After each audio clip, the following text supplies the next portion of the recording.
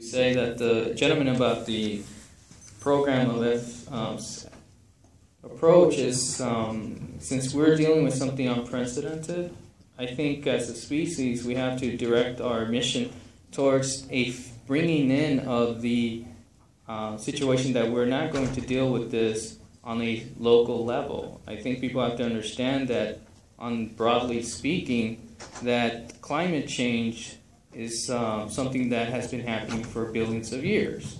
In our particular situation with the drought and everything else, we have to adjust our environment and making sure that our resources are used in the project development projects, I should say, about nuclear facilities, and also other measures to take. Obviously, we do need a president of the United States that can facilitate these emergency measures now. And I think it should be said that if we don't, I think people should get a sense that we don't have a United States president.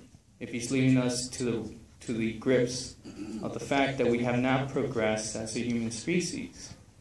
And that people have to understand that it is a genocide process. And that's the reality.